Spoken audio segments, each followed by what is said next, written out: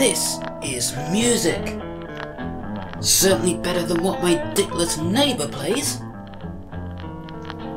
I play this, my neighbour plays. I play this. We got to install microwave ovens, custom kitchen delivery. My neighbour plays.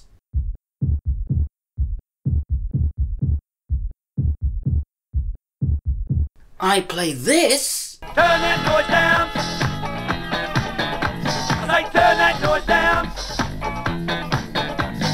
I can't stand that horrible row. Turn that noise down. My neighbour plays.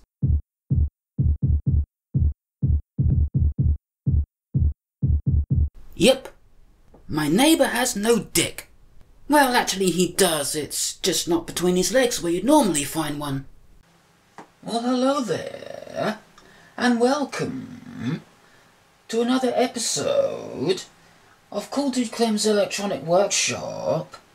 And today, what we're gonna do is another video about audio. Well, it's time to break out the old BSR record changer with its ceramic cartridge, because I want to try a circuit that I found on the internet where I can connect a ceramic cartridge up to a magnetic phono preamp input. That's right, you're not going crazy. You did hear that correctly. So this first circuit is nothing to do with connecting up to a magnetic cartridge input. That's just a little something I want to try. And as this original circuit involves tubes, as you can see right at the end there, guess what I'm gonna be doing? Next one is the circuit to connect it to a magnetic cartridge input. Need a magnetic cartridge preamp, so I think this one will do. Well, enough about that. Let's do this.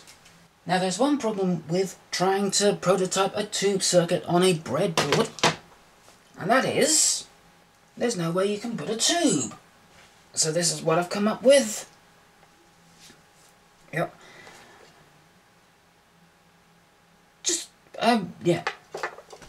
Just put a bunch of connecting wires on this tube. Now I know what some of you are saying. When this thing gets hot, these bits of mains cord that I've used to clip the wires onto the tube pins are gonna melt. You gotta remember, this is just a prototype, so it doesn't matter. And besides, this isn't gonna be on long enough for that to actually happen anyway, so I better come up with a circuit and then, stuff. Alright, I've used my brains, which a lot of people don't think I seem to have. Now I'm just gonna walk through one half of the circuit because they're both the same. And I've got one side for left and one side for right. So we have the input coming in from the cartridge, going through the resistors and capacitors, well, resistors and capacitor. And that goes into this tube, or valve. I've got it set up this way because it doesn't really need to amplify. And then we're taking the signal from the cathode, feeding it into this op amp just to buffer it a little bit because tubes are high impedance devices. And because we're basically buffering a DC signal, there's no need to bias the op amp or anything like that, so it'll just be connected like that. This 12-volt Zener diode is to protect it from any high voltage spikes that we might get out the tube, and then of course this end goes to the amplifier. Now at this point I don't actually know what voltage we're going to get out of the cathode when there's no signal, so I'm going to have to experiment with that. But anyway, let's do some experiments. Well, a contraption is slowly emerging on the breadboard. Let me just talk you through what I've done so far. So yeah, I've put the tube on. And as I don't have any 600 picofarad capacitors, I mislabeled those as 680 picofarad, but they're actually supposed to be 600 picofarads. I've just put a couple of 330 picofarad capacitors in parallel. Yeah, I know that's 660 picofarads, but that's about as close as I can get. So we'll just have to go with that. Also, as I don't have any 3.3 megohm resistors, I come up with this thing. Anyway, what I need to do now is fire this up, find out what voltage I'm getting out of the cathode, and we'll see where we go from there. Alright, but before I do any of that, I want to make sure that the high voltage power supply is working. And yes, I know this isn't the best kind of wire to use for a high voltage power supply, but that's what I put in there. Let's switch this on and see if it works. See, is that coming up? Okay.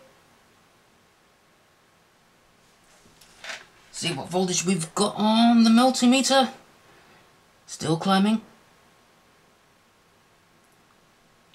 We should have about 300 volts when this is fully warmed up.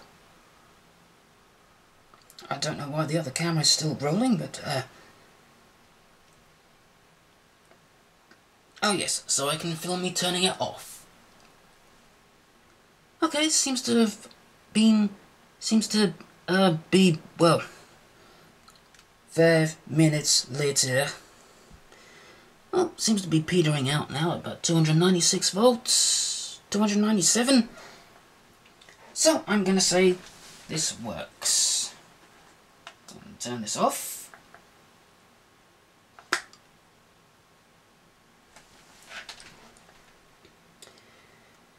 And yeah. Okay, so we know the high voltage is working. Let's see if this tube will light up. Got it connected to my power supply, set to about 12 volts. Let's see. I'm not seeing any glow. Oh wait, there it comes. Filaments are kind of tucked away on this tube, so it's a little bit difficult to see, but yeah. Could just about make out a glow there. If I turn out the lights, we can see it a little better.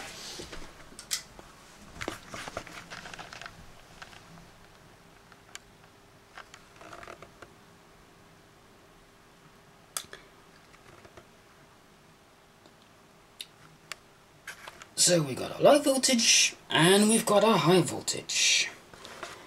Let's put them together. Okay then, let's see what voltage we get out of the cathode. So, turning on the low voltage. 2 minutes later. Now get over to the high voltage, and if something starts smoking or the tube starts red plating, I'll know I've cocked up somewhere. Also, because of where I'm sitting right now, it would be better to prop the multimeter up so I can actually see the numbers. Right, turning on the high voltage, and of course gotta wait for that to warm up too.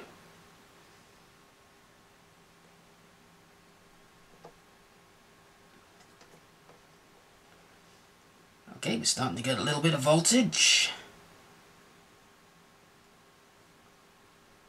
And we have about 3.2 volts. Alright, so we've got about 3.2 volts at cathode A. And now we've got nothing. My wire's not connected very good. Right, 3.2 volts at cathode A. Let's check cathode B. Let's see what we got there. We should have about the same. Yeah. So with no signal going in, we've got about 3 volts at each cathode. Okay, so I've now gone and changed those to 22 kilo ohm resistors for 47 kilo ohm resistors because, you know, I thought they might be pulling the voltage down a bit too much. I mean, really, we should have about 6 volts at the cathode and we were only having about 3, so I think that's going to be a much better option, and also that's not going to limit the tube's output so much, as it's not loading down the tube so much. So, I'll turn on the high voltage.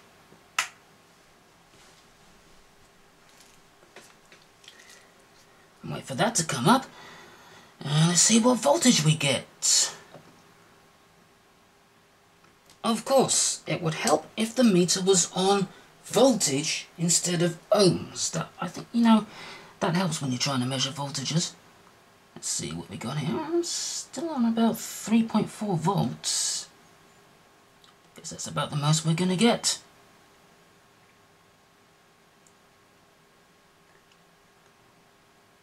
Well, it should be good enough for what we're going to do anyway. Well, there's quite a contraption on this breadboard now. So let me walk you through it. Well, you already know about this part. So I've added the op amp, as you can see, under this capacitor, and that's going to be powered off the same power supply as the filaments. And I've also connected the high voltage power supply ground to the negative of the op amp, you know, which is the same as the power supply for the filament.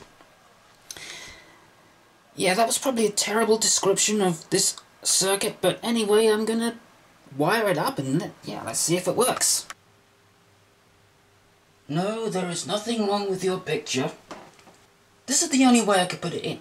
So that's why it's in upside down.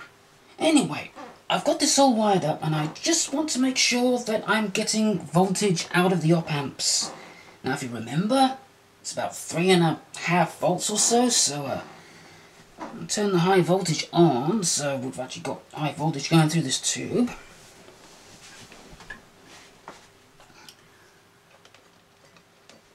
And we'll see if we get our, like, 3 volts or so getting out the op amp.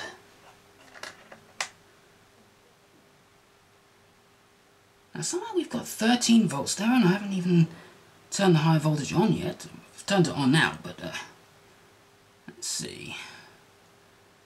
Okay, yep. Okay, about 3.4 volts there. Let's just wait for the high tension to come up to its full potential. So that's about where I'm expecting it to be.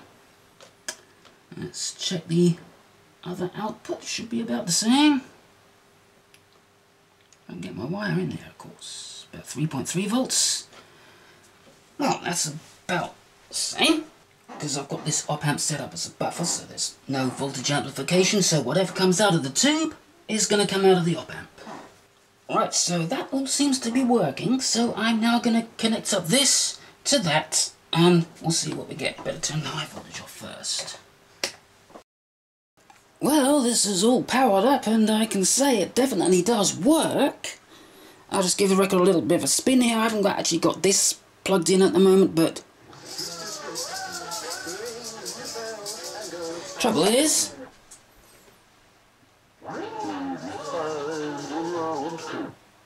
it's overdriving the computer's line input. So yeah, we're gonna have to come up with, well, I say we, I mean I, gonna have to come up with some kind of attenuator circuit, but it's passing a signal, and that's a good thing. Okay, so I think it's time for a sound test. So I'm gonna play 30 seconds of 3 records. Of course, I have no idea how safe they are to play on YouTube, but there you go. So this is playing, this record player playing through this contraption and playing into the computer's line inputs.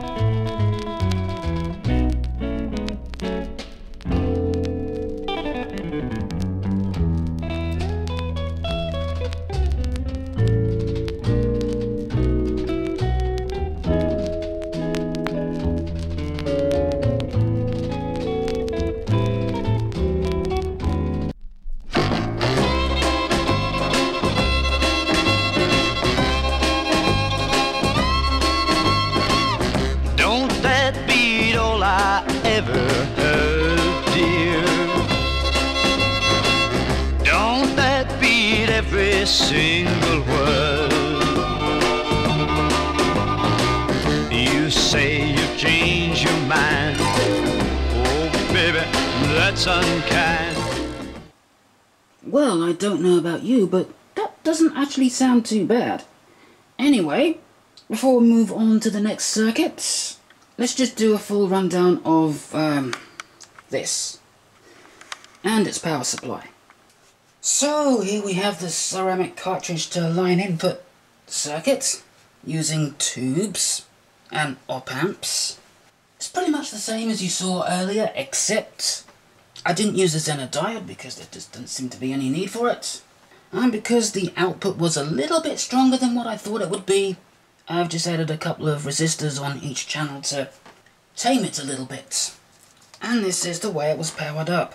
So, as you know, I was powering the op amp and the tube's filament from my bench power supply, and this is basically the schematic of that bench power supply. I'm not going to bother explaining it, it is all my own design, but there's another video about that on my channel somewhere, so there's that, and of course the power supply for the tube. So we got a transformer with 210 volts output and 6 volts output. So the 6 volts powers the filament and the 210 volts goes through the tube. So it's rectified. And that's smoothed by this capacitor, and then this inductor and this other capacitor do additional smoothing. And yeah, that's about it really. Not uncommon to use this kind of power filtering. Even switch mode power supplies use that, only on a much smaller scale of course. Anyway, enough about that because it's time to try out the velocitizer or velocitizer, whatever. It's time to try out this circuit. I can see how this works. So basically we have a voltage divider between here and these resistors here, which lowers the output voltage so it's much more suitable for a magnetic phono preamp input. And with this capacitor we get a little bit of equalization. Now I'm a little bit concerned that with these low resistor values it might load down the cartridge a bit too much and not let the bass frequencies get through, but we'll see. Okay, well, it's time to test out the this preamp and the velocitizer circuits. I've got absolutely no idea how this is going to sound. It might sound like absolute crap, it might sound really good. I just don't know. So yes, I managed to get all those other wires off this thing, and there's some jumpers on here which I'm just leaving in their default positions because I don't know what they do and I don't want to muck about with those in case I mess something up and cannot get it back to how it's supposed to be, so yeah. But wait, I hear you ask. How am I powering this thing? Well, connected to the motor, I've got this transformer, and that's on the same switch as the motor. You cannot really see it, but when this is turning, this transformer also gets power, and this outputs about 19 volts AC. Of course, I've got no idea what these numbers on this transformer mean because it's all in Russian. This must be a really old transformer because it says CCCP. And because this appears to have a rectifier and all the components in it to turn that into a dual rail power supply, well, I can just connect this transformer straight up to it and power it that way. So that would give us about 24 volts per rail, and these things that look like transistors, they're actually positive and negative voltage regulators for about 15 volts plus and minus. Well, let's see if this thing works. So I've got it all hooked up. I'll make the record player play itself.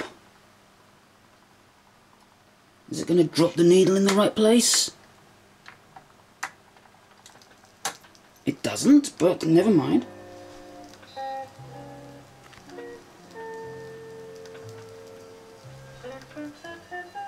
Oh yeah, that's working. That sounds pretty good to me. It's only coming out through this little speaker of mine, so you're not hearing the full fidelity of it.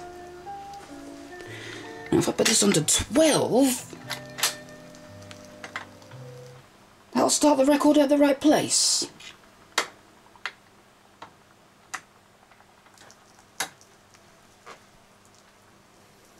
I don't even know what the first song on this is.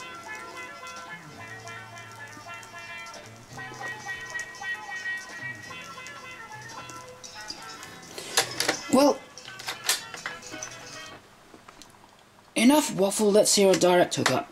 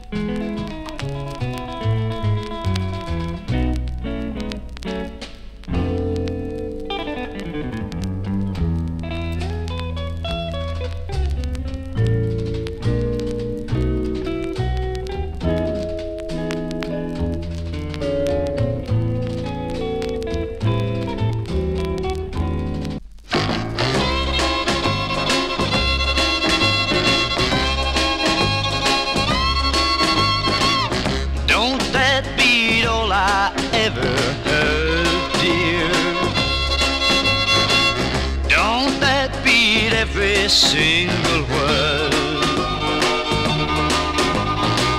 You say you've changed your mind. Oh baby, that's unkind. So, all in all, which circuit works best? It's kinda hard to say, really. Because, although this one, in my opinion, did sound better, the one that was connected to the tube buffer, that had a bit more bass on it, this one really brought out the high-end detail that I just didn't hear with the other circuits, so it's hard to say. And that particular cartridge that I'm using doesn't really have much bass on it to begin with. I mean, the original Crosley cartridge that I had in there did actually produce bass a lot better than this one does, but I don't have that anymore, so I'm not able to test that. And the needle was pretty worn on it, so if I ever track down an original BSR cartridge, I'm going to stick that in there, and that's going to sound really good. As long as it's still in good condition, of course.